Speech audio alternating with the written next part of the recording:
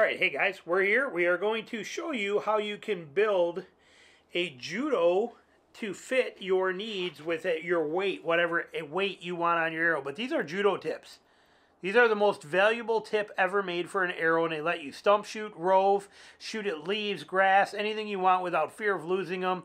The original Judos we have here are the best ones. They're tempered right, and their arms last a long time.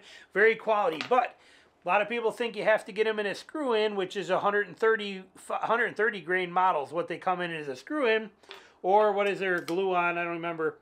This is a 141, so it's 140 grain glue-on model. But what if you shoot heavier arrows? What are you going to do if you want more than, you're shooting carbons, you need a screw-in, but you can't get that kind of weight that you want out of here. Like I said, so we put this on a scale, 130.8. Okay, that's what this comes in at. Well, this one here, we put on there 140. 140.8. My scale might be off. Well, let's check it here. Let's see. 771, or 771. What is that? Oh, we're on, yeah, grains. I don't know what that's supposed to be grain-wise. I got to probably calibrate it with something other than grains, but we're going to leave it. Call it pretty good, because that's pretty close.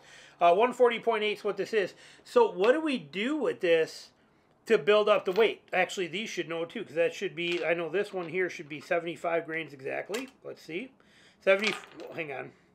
A little unstable here. Let's see. Are you going to stay up there?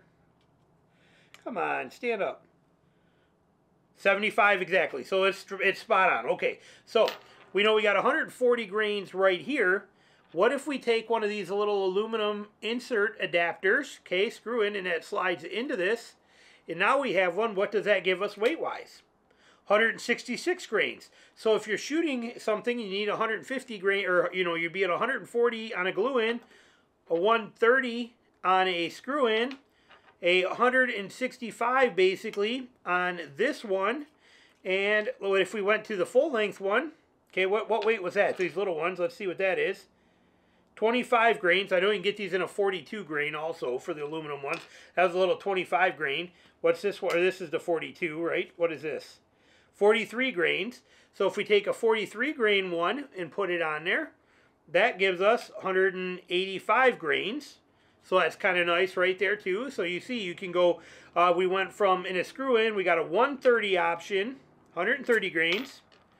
We got a 165 grain, 166. Okay, and we have a 185, and then we can go to the steel inserts. Here we got a 75 grain insert. We put that steel insert in there. Now these just glue in, okay? You just hot melt or Gorilla Glue, whatever you want, and stick that right in there. And then you can heat that up and pull it out if you ever want to change them. That gives us 216 grains. Okay, close enough for 200. Or if you're shooting again, it doesn't have to be exact. Anybody, if you're shooting anything over 130 grains, when you start getting into 200, 150, 200, 250, 300 grain point weights, it doesn't matter if you're off by 10 grains. It really doesn't. And if you think it does, you bumped your head. But here you're at 216 grains with that 75 grain insert. We go to 100 grain steel insert right there. Puts us at 240, okay?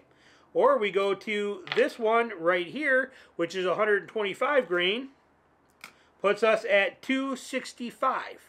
Okay, so we have a 265 there, or a 240 here, which is what I shoot, 241 actually, 241.6, but I shoot a 250 grain head. So this is the combo that I use for 242 grains, basically 241 grains.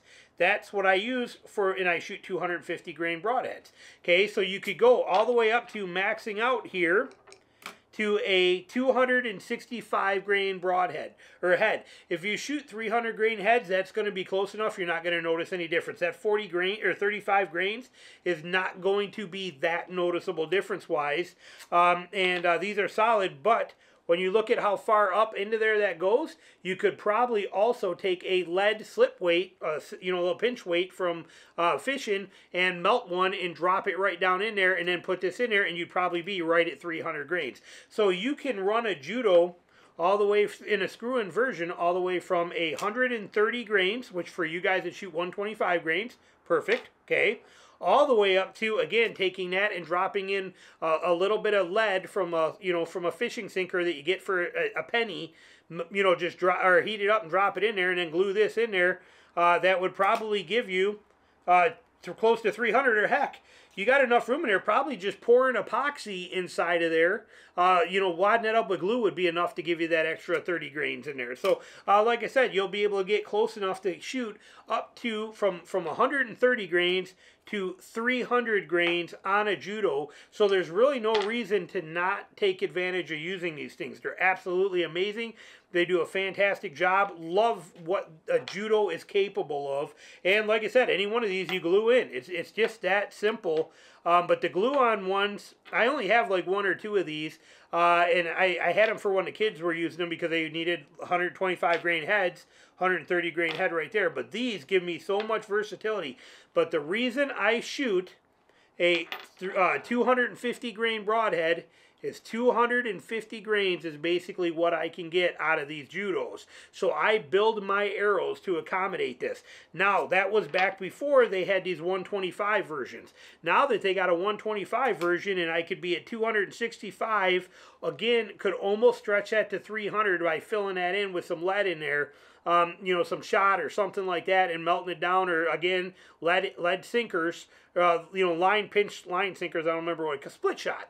Okay, you could take a split shot and, melt one down and drop it, or heat it up, drop it in there and let it set, or drop it in there with some epoxy. You'd probably get your 300 grains without a problem. So, Judo, absolutely amazing and very versatile, and this is the way to be able to get that weight you're looking for out of it. The other cool thing while I was just out here and I was making that, I made just to throw in my pack if I wanted to, but check that out.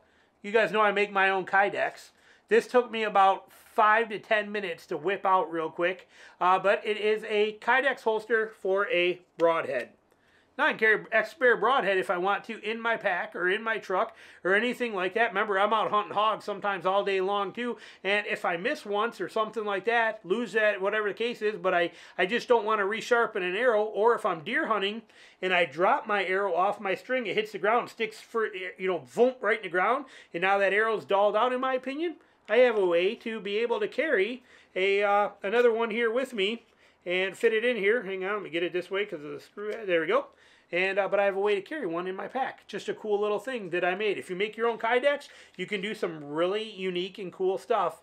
And I didn't even have to oven heat this. All I did was cut out a little piece of kydex, heated it right here on the cutting board with my my heat gun, and then just folded it and just mashed it down. It was pretty easy. So nothing crazy or hard about it, but just a cool little, a little holster for a broadhead. Right there like that. Just so simple and easy, and there it is. It's designed to snap in a certain way. But yeah, pretty cool. But anyway, there's a Judo tip for you. Being able to take your Judos from 130 grains to 300 grains by using all of these inserts and adapters. Lots of options. Hope you enjoyed the video. Thanks for watching.